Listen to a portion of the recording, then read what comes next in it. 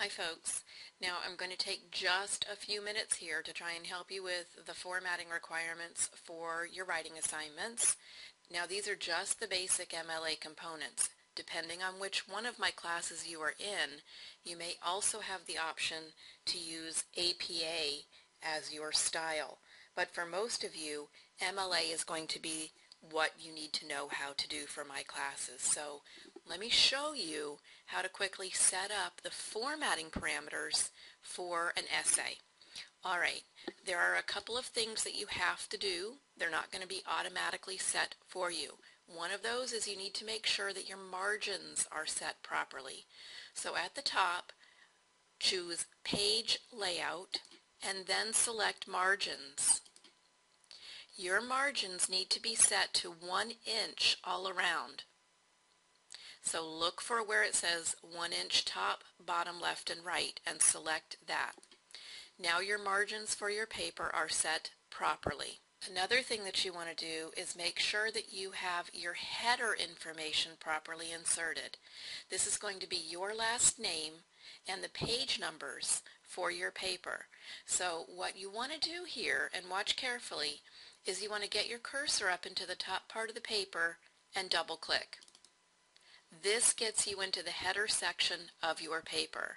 I'm going back to the Home tab and I'm going to choose here in the paragraph ribbon, Align Text Right. Now the first thing I want to do is insert my page numbers. So, insert, top of the page, page numbers, top of page, and then you're going to want to select plain number 3. This is going to put that page number all the way to the right-hand margin. Once your page number is in, type your last name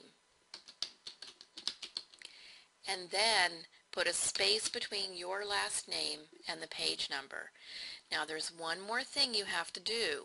Select your last name and the page number. Go back to the Home tab and make sure that you have Times New Roman and 12 selected. Now your page numbers and your last name are set properly in the header. To get back to the document, double click underneath the header line. Alright, now you're back in the body of your paper. Again, you want to make sure that you have selected Times New Roman and 12 for your font. The first thing you want to do is type your name, your first name and your last name.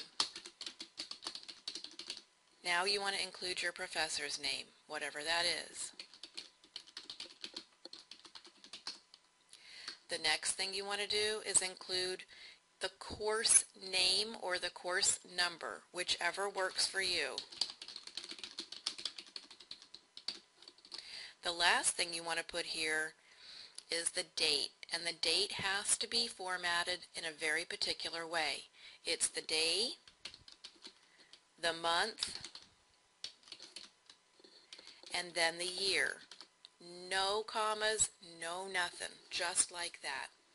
Now, your entire paper has to be double spaced. There are no additional spaces between any sections of an MLA formatted paper.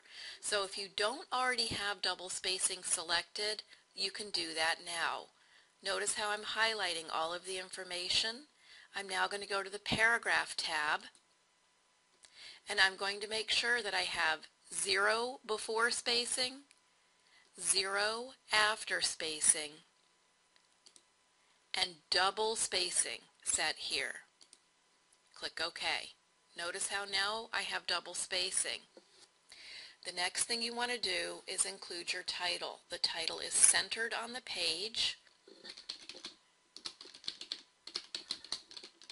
Your title needs to be an original title for your paper, whatever you want that to be. Again, hit the Enter key one time.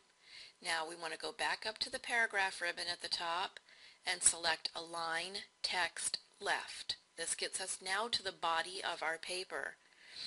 Every paragraph is indented 1/2 an inch. You can use the Tab key on your computer keyboard to accomplish this. Now you're ready to start typing your paper. Okay, now you can see here I've typed my first paragraph. I have 1 inch margins Everything is double-spaced uniformly all the way throughout the entire paper, and my next paragraph will start right under this first paragraph. Your paper needs to follow this format all the way through. So the only other thing you have to factor in here is your works cited page and your in-text citations. Otherwise, this is how you do MLA formatting. I hope this helps. Take care. Bye-bye.